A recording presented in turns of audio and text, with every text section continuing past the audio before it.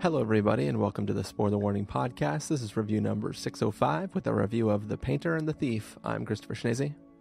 And I'm Stephen Miller. And if you're joining us for the first time, the Spoiler Warning Podcast is a weekly film review program. Each week in the show, we're going to dive in, debate, discuss, and argue over the latest film releases coming to a theater near you. This week, we're talking about a documentary. Documentaries aren't things that we necessarily do too many reviews of here on the podcast, but of the things that were coming out, it seemed like it could be interesting, and we thought we'd dive in. You've definitely put some documentaries on your best of lists over the years. Yeah, I have. In recent years, I've tried not to, just because anything I can do to narrow the list makes it easier to make a top 10. But yeah, in general, I see documentaries as being... The thing is, not every type of genre documentary is equal to a fictional film, but there's a certain subset of documentaries that hit me in the same way that a drama does, that I feel like I can equate them correctly. Like, I've rarely put a documentary that's like a Netflix style talking head doc in my top 10 list, but things that are like experiential, that somehow bowl you over with some kind of visual or emotional idea, those can definitely reel me in the same way. Yeah, I mean, there are definitely some documentaries that I've seen that have totally stuck with me over the years. But it's interesting because there are like different types of documentaries. There are the type of documentaries where we all know about this thing that happened, and the documentary is just trying to do a deep dive on what happened. There are other documentaries where someone has a subject matter that they want to do, like with the Icarus documentary, and then over the course of making the documentary, they sort of discover something else and decide to go into that and tell a different story than they started out. So my question for you, Stephen, is what do you think the filmmakers intended to make this documentary about? Because this film opens with her painting the painting that is stolen, which means from the outset, the filmmaker couldn't have known that these paintings would be stolen, right? My belief is that the time-lapse painting scenes are not taken by the documentary filmmaker, that those are just cameras that the artist Barbora maybe put up in her studio. My guess was the documentary was set in motion immediately after the paintings were stolen took place. Gotcha. That was my guess, but I haven't looked up anything at all about it, so I don't really know. Yeah, because I mean, those time-lapse shots are incredibly cinematic. I mean, more cinematic than some of the interviewee kind of scenes in this film. So it definitely feels like you are getting that whole presentation from that moment. But yeah, maybe she did set those cameras up herself, or maybe she did a full recreation of the painting that was stolen.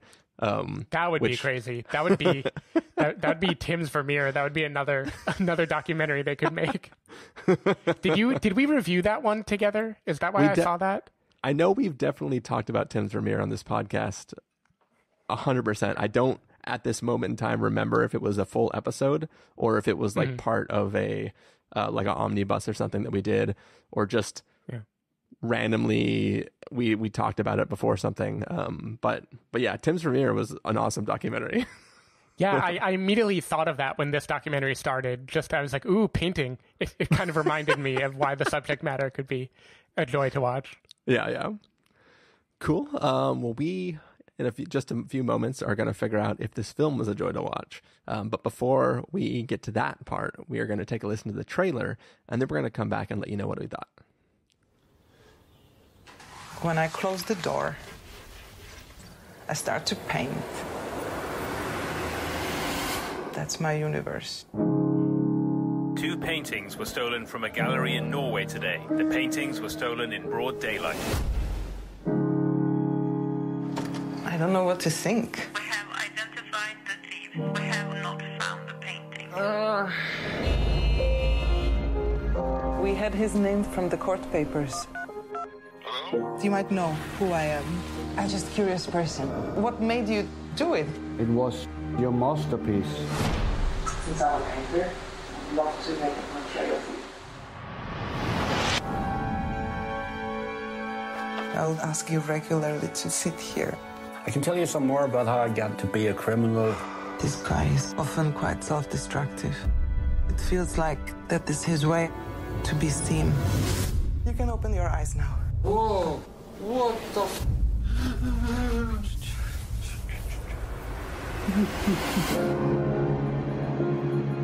There was no way how I could see the thief in this guy.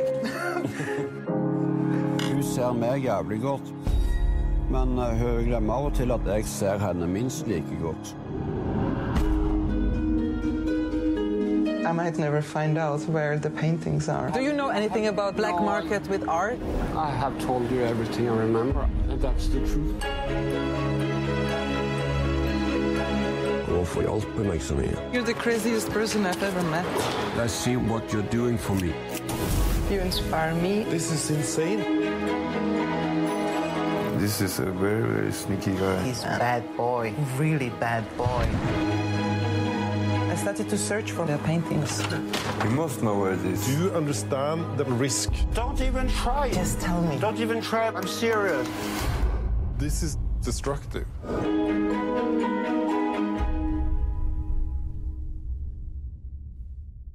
All right, so that was the trailer for The Painter and the Thief. It is basically the story about a woman who she has a big exhibit coming up showing off a bunch of her art, and she has two large, like, I don't know, what are they, 6x10 foot canvas paintings that she's done, and they are stolen in broad daylight. And this documentary sort of follows her as she begins to interact with the person who took these paintings, and sort of is just a look at that conversations between them and a look at the lives that they both lead over the course of however long this documentary takes place. I honestly don't know, but I feel like there are portions of time that jump a long time, right? Yeah. I can't tell, but it feels like quite a while. Okay, so Stephen Miller, what did you think of The Painter and the Thief? Christopher. I really, really wanted to like this movie a lot more than I liked this movie. I'm wondering if this is like a casualty of the whole quarantine viewing at home format, because a part of me feels like in a movie theater or on an airplane, I might have felt more tenderness toward this movie. But sitting on my couch on a Sunday afternoon, it just felt like an eternity to me. Like the setting is fitting because this movie is slow as shit. I was proud of that. Yeah, that's pretty good. And the thing is, it isn't like I am some Luddite who can't handle a slow, naturalistic rhythm movie. Like literally the day before this, Joanna and I watched all three of the Before movies back to back. Like we watched the whole trilogy. I'm perfectly happy with movies where people are just talking, where it moves to its own rhythm, where it is about emotion. But there was something about this documentary that it just didn't add up to what it wanted to add up to for me. I mean, I'm not crazy. Like, I understand what the documentary is doing. It's trying to show multiple sides of the same picture, pull a kind of Rashomon of, like, we will reveal an event and we'll reveal characters through each other's eyes and through their own eyes, and we'll see how those two images combine to tell a full portrait of a person. Like, I love that idea. It is a great idea for a documentary. I think the situation they found themselves in is very interesting. Like, it could easily be a short story or like an act of fiction, right? It's that kind of thing that just feels ripe for investigation. Like, or it could be a feature-length film that's not 2 hours long. Yeah, exactly. Like, it could be the artist who created something and has it stolen, and then the person, like, what drives them to take it? What can they do to fill that void? How can they become the art that they've taken away? Like, there's so many things that just it makes total sense why this movie should work. And I think my problem is I feel like the movie is so aware of its clever concept, it loses the sense of authenticity for me, even though I'm sure it is a true story. But it feels like it's trying really hard to pull this grand cubist thing of, like, multiple perspectives baked in at once. I like the artist Barbora Kysilkova. I'm just going to assume I got that name right. She felt, I believed her, but everything she did felt like she was very aware of the fact that she is in a documentary whose story is now going to be bigger than the painting she's trying to get back. She felt like Adam Driver's character in While We're Young to me, where she's influencing or making the art happening rather than just naturally observing it. And I just got the sense with the way she seeks out Karl Bertil, the way she makes this friendship happen, and the things she does as gestures of the friendship, they might be completely authentic. They might be true to her, but it just felt like the movie was trying a little too hard. Like it was trying to tell this beautiful story. And for some reason that just didn't rub me the right way. It took me out of the movie, which is a shame because I think there's a ton to recommend about this movie. Like it has the wish fulfillment angle. It feels like an episode of Heavyweight, right? Like getting to look at a thing that happened in the past and interrogate why did it happen. It has obviously a very realistic depiction of heroin addiction and what that does to a person in a way that I found quite moving at times. Like you are really watching a person self-destruct and try to hide who they are on a camera. And that is a really powerful idea. And it does have some really lovely scenes. Like we referenced off mic, the scene where Bertil sees his painting for the first time. And in the trailer, that feels kind of forced or hokey, but in real life, like I bought it 100% in the context of the movie. It was a really moving look at what any gesture of kindness would mean to a person in his position at that time, let alone art being created to make you feel bigger than you are. But yeah, I don't know. It just, all of that still didn't make it add up to that much for me. I honestly think the relationship between Barbora and her boyfriend is maybe more interesting than the one that is at the center of this film. And I feel like maybe a series of couples therapy shots would be a better movie than the one that we got. There is definitely a whole other film that has to be on footage somewhere that is the boyfriend's response to this relationship that she's forming. Yeah. Maybe everyone in Norway is extremely comfortable with their significant others spending ungodly amounts of time with complete strangers one-on-one in isolation. But I feel that there's a point where the boyfriend begins to voice his opinion, and then it turns out it's not about how close she's getting to this man. It's about her idealization of the tragedy that is part of his life and stuff that he's going through. And he's like, do you think it's ethical to really make this the subject matter of the painting that you're working on? Because it's just tragedy, and this is sort of like tragedy porn.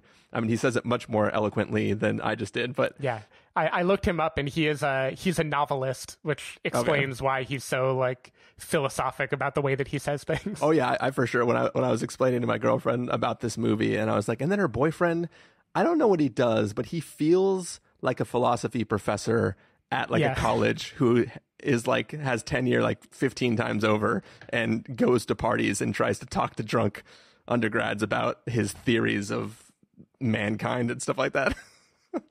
But yeah, I have more to say, but I'll lob it over to you. I think that's a good enough segue. Yeah. So I mean, I literally did not watch the trailer for this until we were texting back and forth trying to decide what we were going to watch this weekend. And I was like, oh, this seems pretty interesting. Like I'm curious where this is going to go. And it seems like it could be pretty good. There are parts of this film that I did quite enjoy. Like, I think that this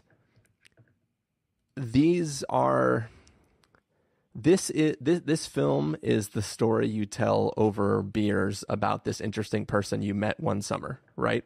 This is things that the relationship they form is quite interesting, but it's interesting because of who they are apart from each other, and they're just being smashed together, and we're getting the tale of who they are apart while they're together. And I think that's interesting.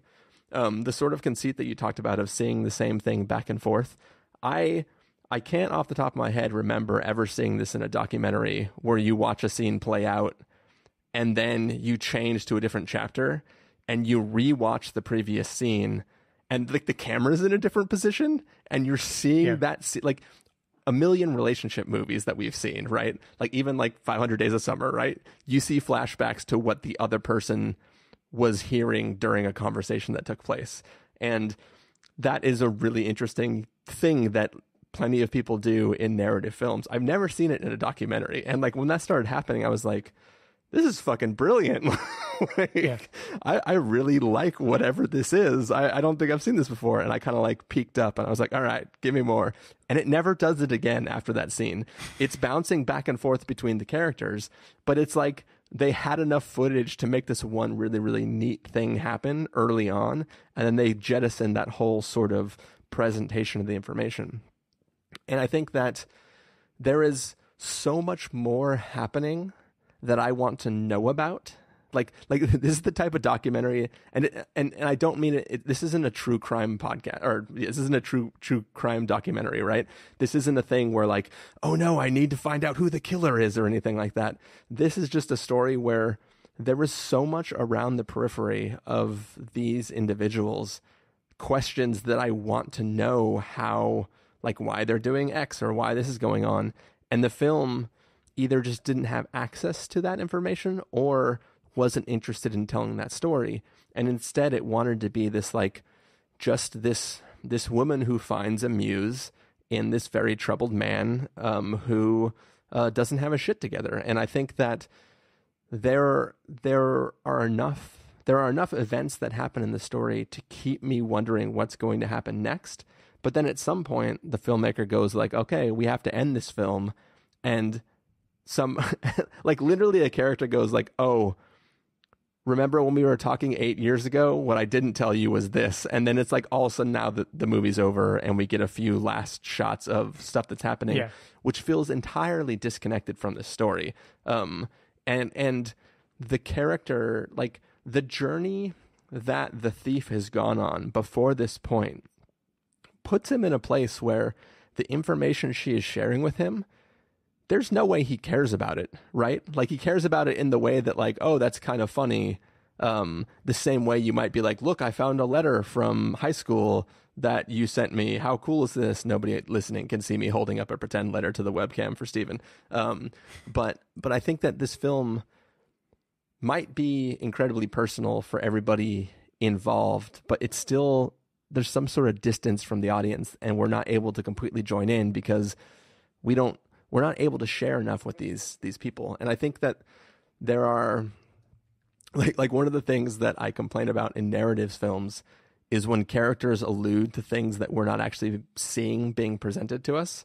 Like the joking one that I always bring up is in the adaptation of Little Women when Chalamet's character says like, I quit billiards for you, but we've never seen him play billiards, right? And it's like, okay, did you quit billiards? I don't know that.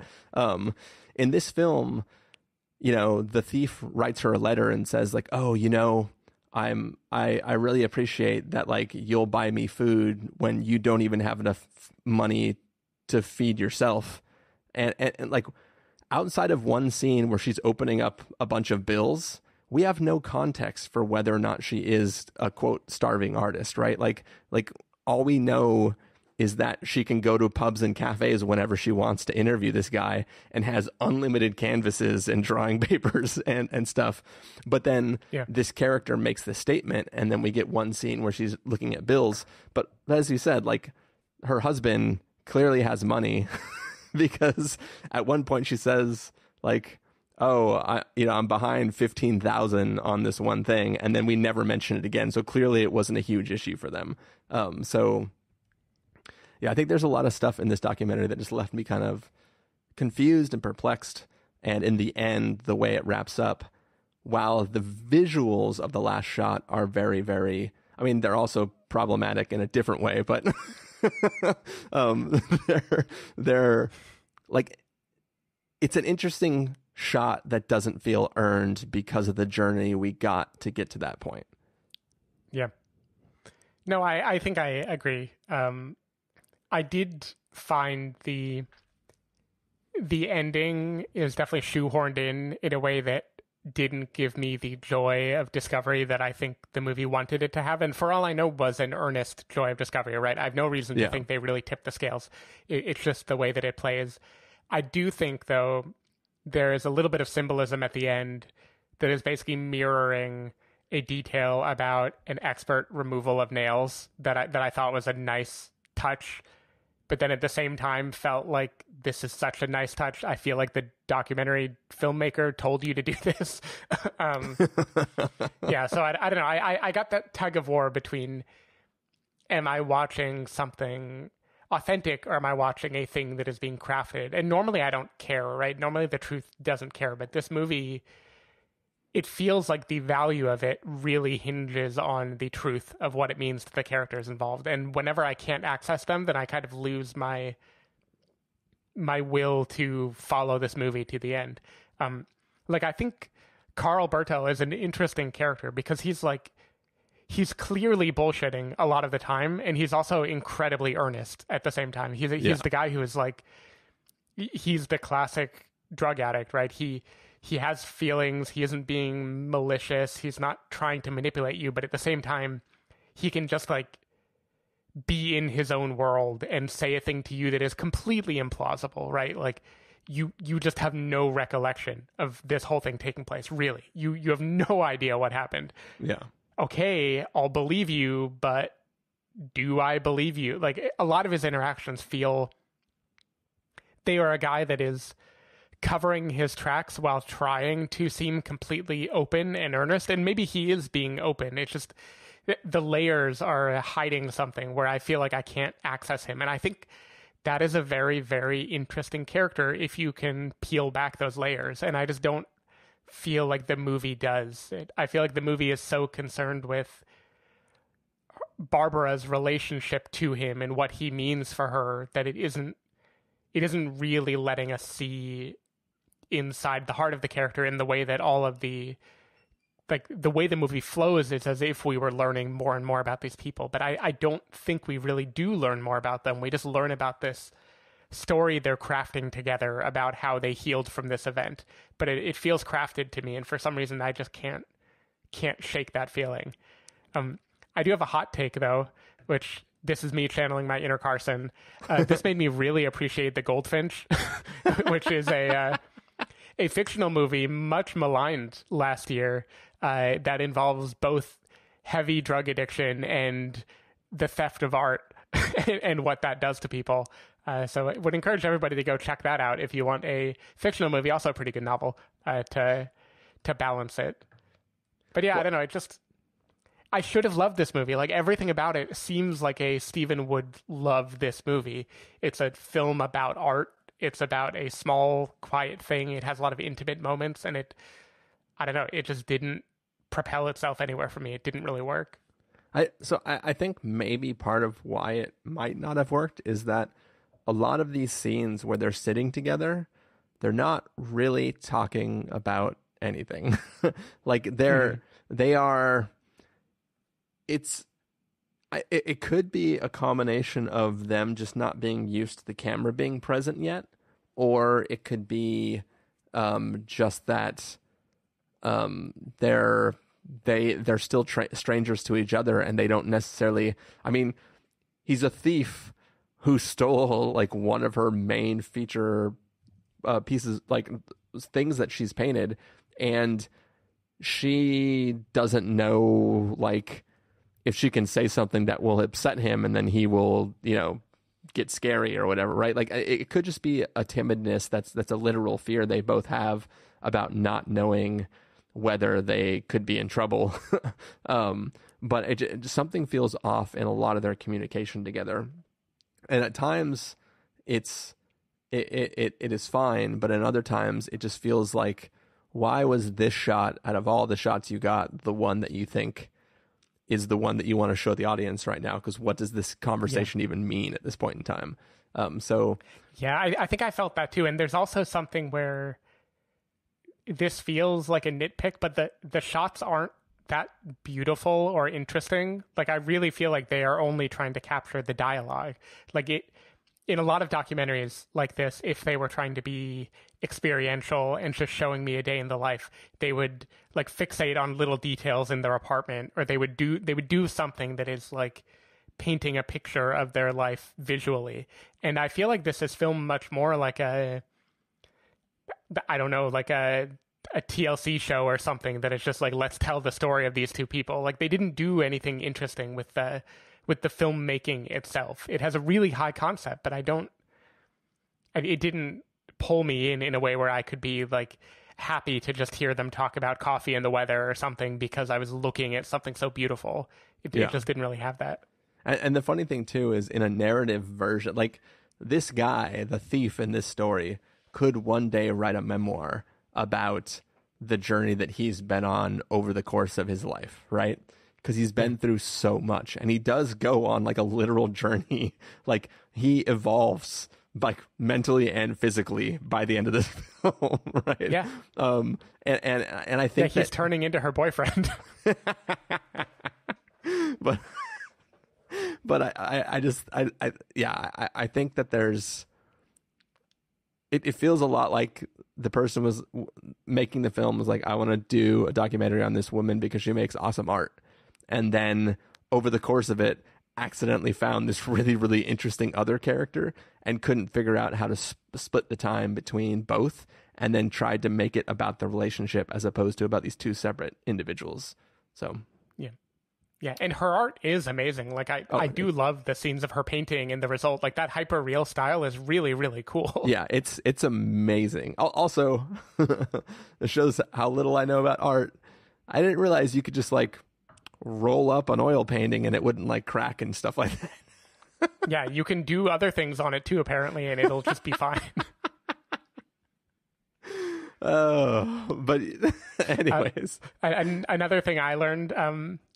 Norwegian prison seems really fucking nice. Oh, that was the best part. Like if you go to Norwegian prison, it's gonna be 100% better than a studio apartment you'll find in the dog patch. It's the best micro studio you've ever had with an awesome view, and there's just like a whole forest inside the walls of the prison. Like I've been in €150 night hotels in Norway, and that prison seemed better than the rooms that I was paying for. Yeah, that was the other thing I learned too, is apparently if you want to rent an art studio, it's $5,000 a month. Oh, but remember that's not US dollars, or maybe it is now. I assume they're Norwegian krona they're talking about, which are like 10 cents. So scale it down a lot. But then that didn't really make sense either, because the art that got stolen, they said it was valued at 20,000. Which seems like not enough money if those are in krona. So I don't know. So that's what I was thinking as well, is that I wonder if, because I believe at the time we hear that number, it's a news report, which might not have been reporting this specific piece of art was going for this much money, but just like art from a gallery can range 20,000 or whatever. Like I don't know. I didn't know whether to trust that as gospel or what, but yeah. Yeah, it could also be that, because I think I remember the person saying the word like million or something. So maybe the subtitles are trying to be clever and are trying to like transpose it back into US dollars. I don't know. The money just didn't make sense to me. Like her bills were either way too high or way too low. I feel like there was no happy medium, but that's a minor nitpick of me not understanding Norway enough. Yeah. But Norway is fucking expensive. Like you go out for lunch in Norway and it's like $35. Like, yeah, you got to sell a lot of paintings if that's what you're going to do. Well, you got to sell a lot or steal a lot. One of the two. Yep. Is there anything specifically you want to talk that we would consider a spoiler? I mean, we could discuss the ending, but I feel like the fact that it should work and it just doesn't work is kind of enough for me. I don't know if I have more to elaborate on that would require explaining it. I think if your girlfriend painted that painting, you would not be stoked. You and Joanna both had that take. I was actually fine with that. I was completely okay. We can do a little spoiler actually, just to talk about it. All right. All right. We will have a small spoiler section. But for right now, let's get to verdicts for this film. Stephen Miller, if you were going to give us a must-see, recommend with a caveat, wait for rental, pass with a caveat, or a must-avoid, what would you give it? I'm settling on a wait for rental. I think conceptually, this movie is potentially a must-see. Like, it is a really good concept, and there are moments when they execute on it very well. But then, in terms of sheer enjoyment, it is like a pass with a caveat. There were just long stretches that I was not vibing with this movie, and I felt like it was running out of steam, and it wasn't conveying what it wanted to convey. So it's a fine rental. I think it's an interesting story, and it is maybe more interesting to think about later than it is to sit through. But yeah, it is unfortunately not the gripping humanistic documentary for me that I was hoping for. It just didn't jerk the tears the way that I thought they deserved to be jerked. Yeah, it's a wait for rental for me as well. It's right smack dab in the middle. I think, as you said, there is a lot of good here, but I think fundamentally, for me, a documentary should answer one of two questions. One being, why did you make this documentary? And two being, why did you finish the documentary you ended up making instead of what you intended to make? And this doesn't deliver on either of those two questions. It's really just interesting stuff that happens along a journey that doesn't pay off anything related to the journey that you're going on. So I think there's a bunch of missteps in the storytelling, but like the moments that work really, really do work, and the artwork and the authentic experience of the thief consuming that artwork is compelling and does have movement that should elevate this film. But I think the lack of cohesive narrative is what throws it off. So wait for rental for me as well. All right, so for the people who aren't going to stick around for spoilers, this is the end of the podcast for you. So Stephen Miller, if people want to find you throughout the week, where can they do that? People can find me rolled up and tied with string at sdavidmiller.com or twitter.com/sdavidmiller.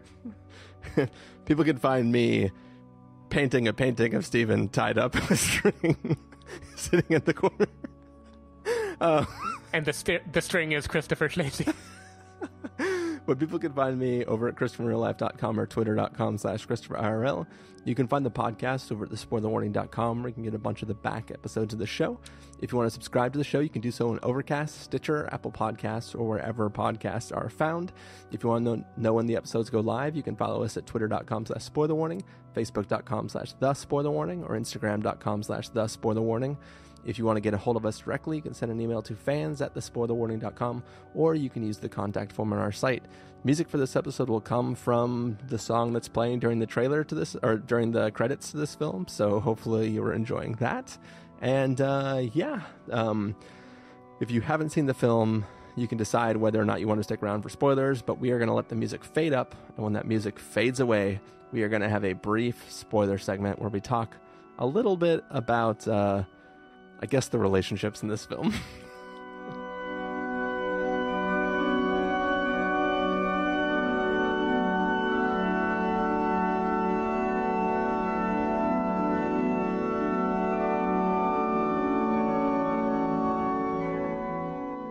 All right, so we are back. This is spoiler territory. It's the after part of our review of The Painter and the Thief, and we are talking full-blown spoilers for this film. So, I mean, I guess there's a few things we could talk about if we want to digress right before we get to the painting talk. I did mention during the actual part of the review that the thief goes on like an honest-to-God literal journey in this story, and he almost dies and doesn't just like I don't know whether there's exaggeration that's happening when he's in the hospital, but the idea is that he might never walk again, and goes from that to like hulking out. Yeah, it's crazy how quickly that happens. Yeah, he goes from Train Spotting to like Game of Thrones in like no time. That was definitely surprising, and the time didn't I felt like a lot of time had passed in documentary time. Like they describe it as a long period of time, but then he's walking and he says, just think 6 weeks ago, I was in a coma, almost like 6 weeks ago. Yeah. This made it look like it was like a long time, not just a few weeks. I don't know. Time dilated in a kind of strange way for me in the documentary. But yeah, I mean, I assume that, so all we know is that he stole his girlfriend's car and then was potentially being pursued by the cops and tried to get away and wrecked his car, and that's how he received all the injuries. So, you know how those freak things, they say that, like, if you're intoxicated or under the influence, your body doesn't, like, tense up the way it normally would in an accident, and you can just miraculously be fine in really gnarly crashes. But I don't know. It did seem quite soon for him to be just up and about. But that's an interesting part of the story. Is just the fact that, like, he literally almost kills himself accidentally or recklessly, and then has to recover so that he can go to prison. It's like, I don't know. Just there was interesting stuff there where they're like, hey, you can't just take him yet. Like, he can't even walk yet. Like, let him recover, then you can have him. And then we'll call it a day. I don't know. That kind of stuff interested me a little bit. Yeah. Well, and am I getting the chronology wrong? Or after he recovers, does he go and meet up with Barbora and have a beer, which I feel like is a bold move for a heroin addict who is like just recovering, is to meet up for alcohol, right? That seemed kind of surprising to me. Yeah. But maybe culturally they just don't have the same 12-steppy type ideas that we do. He definitely, because there's a scene where he definitely backwashes in beer because he can't, like, physically lift the glass up to his mouth quite properly. Yeah. But yeah, anyways, I just wanted to mention that because that was a crazy transition, and he goes from being this, like, junkie stealing painting to, like, a person who's been rehabilitated, has a steady job, finds a relationship, seems to be, like, progressing there, has aspirations to, like, start a family with this girl. And I think there's an interesting transformation that, like, is a real, like, he has fixed his life at that point, and this documentary is less it's less concerned with, like, showing that transformation, and more just like, I mean, cut to today, look at him now, let's go have this conversation about the painting that we forgot that we knew about this whole time. Right, and what's interesting is that transformation is striking, and it is definitely there. Like, it isn't an accident that we notice that we feel it, but it does feel like instead it is trying to tie in this. He keeps trying to call Barbora and she won't pick up the phone, which I feel like in the real world, the closest thing we get to an explanation is she decides not to talk to him much anymore. Like, it isn't, that relationship piece isn't that satisfying, you know? Yeah. I feel like, again, they're just fixating on the wrong thing, and it doesn't, I might be wrong, but I feel like there aren't many moments after the beginning of this movie where the filmmaker is talking directly to Karl Bertil and asking him how he feels, because he doesn't really describe his thoughts. He tells his story, like, to a therapist. And he does this kind of narration, this voiceover that seems like they prompted him to describe his situation, but I feel like they could have mined those recovery moments for something real and earnest and kind of poked a little bit and tried to get inside there. And they didn't, because the narrative they want to tell is not about that. The narrative is about the relationship of these two people, these kind of two sides of the same coin who are going to, you know, enter each other's lives and then exit and then hopefully enter again. Yeah. Which leads me to the end when they meet again for the last time. And so Barbora has gone on this separate journey. For all I know, it happened a while ago, right? And they're just in the chronology of the documentary making it seem like it had just happened. Yeah. But she finds her painting just sitting down there, which I have so many questions. Like, if that's storage, why are random people just allowed to go in there? Yeah, that was... Or is that just like a a universal storage that just everyone in Norway trusts everyone else to not open a door. Maybe, yeah. I mean, it seemed like they definitely got the super, and I'm sure they might have explained, like, hey, here's the deal. I had this painting. You can look at the news story. You can look at my website. Yeah. I make these paintings. I have a tip that it might have been put in this building. Well, that's the other part of that story that was so annoying is the implication is that this other man stole it and gave it to a mob boss, and the mob boss lives in that building. If the painting was really given to the mob, like, she's going to the mob boss's house, and then it's not like she's like having the super let her into that guy's unit, right? It's just downstairs in the storage. I feel like that they're building it up to be like something where some, you know, friggin' Tony Soprano has her painting, and he's gonna have to like fight her for it or something. I don't know. It's a weird setup that doesn't seem to be necessary. Yeah, and I mean, I think if you watched The Goldfinch, then you would have on your brain that art is often used as collateral in deals. Like, it's like, hey, this is worth 20,000, so you hold on to this, and that means I'm good for the money, and I can make this deal, and you can trust me to not run away. Yeah. So I kind of understand why it would just be sitting there. It's like one of the many things the guy has that is potentially valuable that he can't really sell at the moment. But yeah, there's a kind of anticlimax to it. But anyway, so I do believe in that moment when she shows Bertil the painting, I can see why he would be moved in the sense that to him, the act of stealing was kind of a symbol of where he was at that moment in his life. And I think there has to be a part of him that sees her as one of the many people that he has wronged, and seeing the painting resurface is kind of like a weight being lifted. It's a symbol of that wrong being undone. I don't think their relationship really bears that out, because they seem to have had forgiveness, years at this point already. So that moment of the weight being lifted doesn't mean as much as I think it could. Yeah. But I do believe for him, as this guy who thinks in very kind of grand moral and philosophic terms, that this would be a powerful moment. And I did like the touch of him painstakingly nailing it back onto a frame. I'm sure it isn't the same frame that he took it off of that day when it got stolen, but I did think that was a nice touch. Like, the newscaster said that 100 nails were removed. It would take an expert an hour, and then we learned he's a carpenter, right? Yeah. So you kind of piece all these things together, and it was nice seeing him flip it in the end. But yeah, the painting that she paints at the end. Yeah. If you want to talk about that.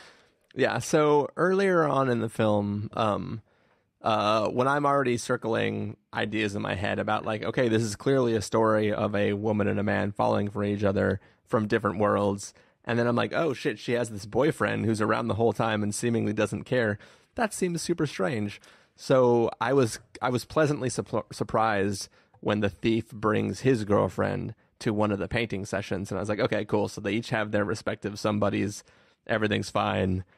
This is copacetic, whatever. And she begins working on this painting of him sprawled out on this sort of little like love seat thing, with his girlfriend kind of sprawled out on top of him, embracing him. And she begins like sketching and working on this painting. And at the very, very end of the film, that is the main highlight of the art gallery, the exhibit that she's throwing. This is sort of the centerpiece of that exhibit, this huge painting of that photo. However, there was one alteration, and that is she has transplanted herself in place of the girlfriend embracing him in this photo, and if you look at, if you go to her website and look at her paintings, like there is sexual energy to some of these paintings, right? Like they're not, it's not just like very tame, whatever scenery of doves in a field. This is clearly, like, it's not that it's overly sexualized, but it's clearly romantically involved, right? Mm-hmm. I guess that's where I did not read that painting as being romantic. I read it as being, they are two symbols or stand-ins for, like, I feel like at this point he is a motif, and the fact that she has started a friendship with him is probably a known thing about her as an artist. Like, I imagine the documentary isn't showing a bunch of interviews and other things that they've done talking about how he inspired her. So for me, when I see that painting, it didn't strike me as very intimate or romantic. It just struck me as meant to be a kind of jarring symbol of, look, the thief and the painter are together and I need him and he needs me. And I know their poses just didn't seem that romantic to me, but I mean, may well be in the minority here. She's resting her cheek on his bare chest. And she's like, wait, you and your bros don't do that? only you, Steven. Okay. But I think that they're so in the Americanized romantic comedy version of this story, the entire film, the boyfriend thinks that she's romantically involved with this muse of hers, and then at the end she reveals this painting, and that's when the shoe hits the floor or whatever, right? Or the shit hits the fan or whatever all the expressions are, where it's like, you can't fucking tell me this doesn't mean you're in love with them, right? Like there is, I feel like, I mean, maybe in Norway, everybody just lays their bare cheek on bare chests all the time. But Sure. but I think that, Gotta like, stay warm. It's to me, there's a lot of significance to that choice. And, I mean, to be fair, I believe that art for art's sake is totally fine. I don't think you need to have meaning behind beauty that you create. So you can say that, but like the audacity to reveal this in a gallery with the person who's in the painting with you and not be aware of how anybody would see and interpret that painting, it's just very, very strange. And I feel like if you're in a relationship with a person and they paint themselves embracing another person in a 6-foot by 10-foot canvas and then show it to the world, that's like, that's I don't know the word for it, but I cannot abide. Yeah, I completely understand that. It's just, to me, her posture at this point is very...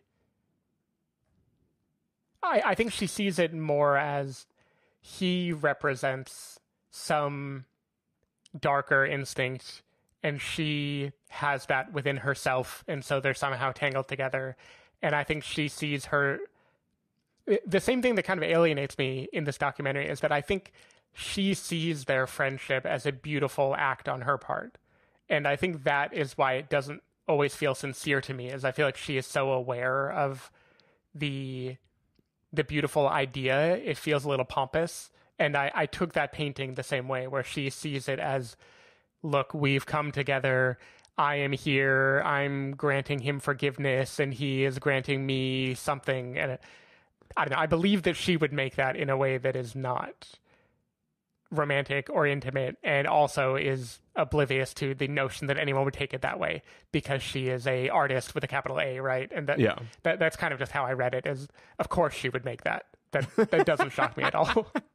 So you weren't disturbed by it because you were like, fucking artist, right? Yeah, of course.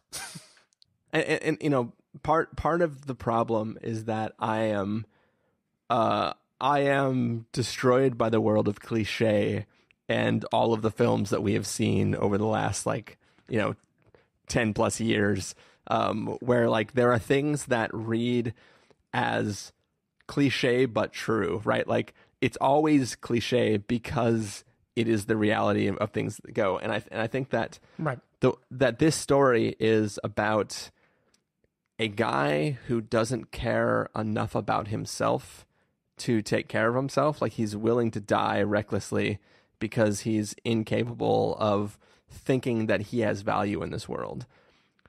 And this woman with immense skill to create beauty paints him and, quote, sees him right. In a way that he's never felt before. So I understand why he needs her. I know it. It's little Christopher feeling confusing things about Titanic all over again.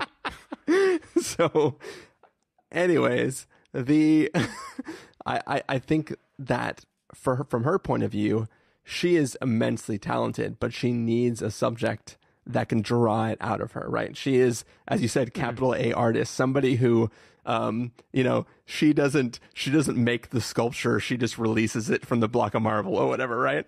Yeah, exactly. The statue was already there. She just freed it. And I think that for her, she finds this man who is incredibly curious, just who this person is. And at first, the whole thing is like, why would you steal my shit? And then when she cannot get the answer from that, because at the time he was high or, on something and doesn't even remember really doing the crime in the first place. Once she realizes that she's not going to get anything from that, she becomes obsessed with who he is in other aspects of his life and just finds this incredibly interesting person who needs somebody to see him. And she is literally born with the gift to see things, right? And I think that there is a symmetry there, and there is beauty in that relationship of both people being what the other person needs. And those are the aspects that really made me draw into the story.